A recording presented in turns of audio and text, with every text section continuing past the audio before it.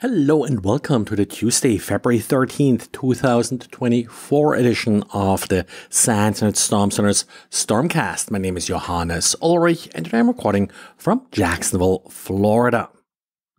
Well, we got an interesting new variety of the Mirai bot that has been hitting some of our honeypots lately.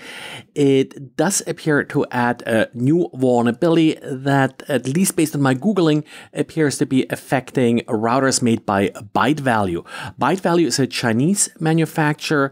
There is always a chance that these routers are being sold under different names as well, and that similar vulnerabilities can be found in other routers that are not sort of obviously recognizable as made by BYTEVALUE. The underlying software development kit, the Realtek software development kit that I believe is being used here based on the URL, had a number of sort of similar vulnerabilities in the past.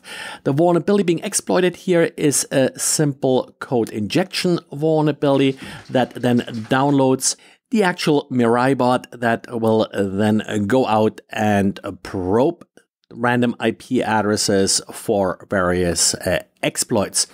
As I submitted the particular sample to VirusTotal, it was not an already characterized binary. However, many antivirus tools immediately recognized it as Mirai. And Dark Reading is quoting a proof point in stating that they're observing an ongoing Azure cloud compromise that does target senior executives. So it's not the Azure cloud that's so much compromised, but individual corporate accounts that are being compromised here by exposing senior executives to phishing emails.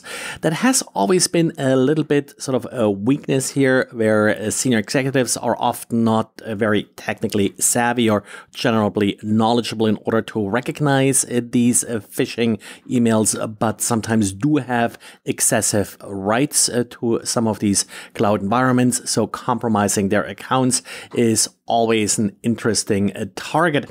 This particular wave of compromise apparently started back in November. Two-factor authentication, if you ever heard of that, appears to be something that's really useful, in particular for people like vice presidents, CFOs, presidents, and CEOs that are apparently being targeted here. And CISA, the Cybersecurity Infrastructure Security Agency, and OpenSSF, the Open Source Security Foundations, have partnered on basic principles to secure package repository. This has, of course, been a huge problem with pip in Python, with NPM, and all of these different package managing systems. Talked about them many times before, where malicious packages were submitted to these repositories.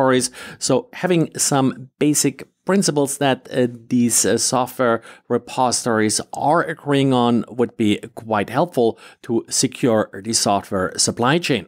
These principles are sort of structured by different maturity levels. For example, how users are authenticated, how authorization works, what capabilities they have. Like, for example, can packages be withdrawn if they're found to be malicious?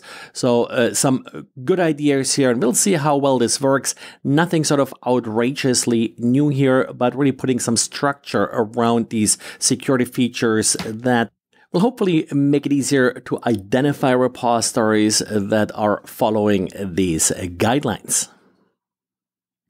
And then we have a couple of vulnerabilities to talk about. First of all, an update to Postgres, the SQL database. When I first read sort of the headlines around it, it sounded a little bit more dangerous than I think it actually is.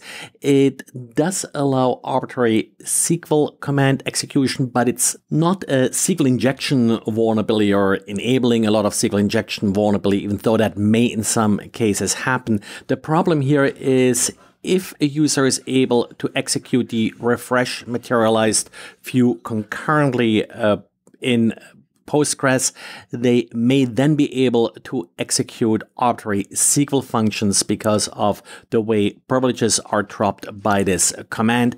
So probably tricky to exploit and not really exploitable through something like a web application, in my opinion. But if anybody knows anything different here, please let me know. And finally, another interesting vulnerability in Microsoft Defender. A simple additional comma may trick Defender into not blocking malicious JavaScript. Also, interesting vulnerability, not super applicable if you keep Defender updated. Well, and that's it for today. So thanks again for listening, and talk to you again tomorrow.